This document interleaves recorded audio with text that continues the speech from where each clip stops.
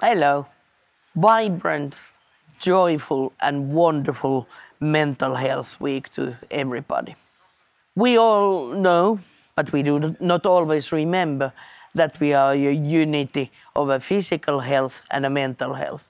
And these two things interact with each other.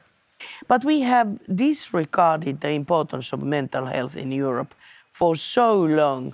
And now it is time to have a good, proper mental health strategy for Europe.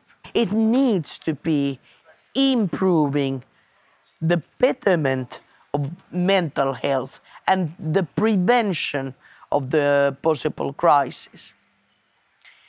Better working environments, better communities, better enabling environments in schools.